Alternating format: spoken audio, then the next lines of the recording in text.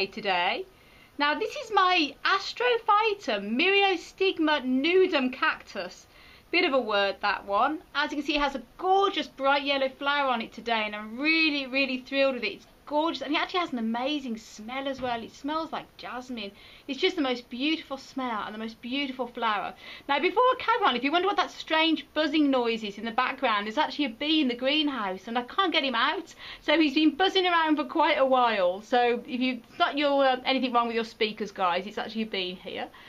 As you can see, it's called nudum because the plant body is completely free of spines. It's got no spines whatsoever, and it's got lovely felted areoles, which are really nice, and a nice smooth plumped up plant body. So there you go, guys. Just wanted to share the beauty of this wonderful flower with you all, and I want to send you loads of love and loads of happiness as always from Ireland. And until the next video, bye, and bye from the busy bee.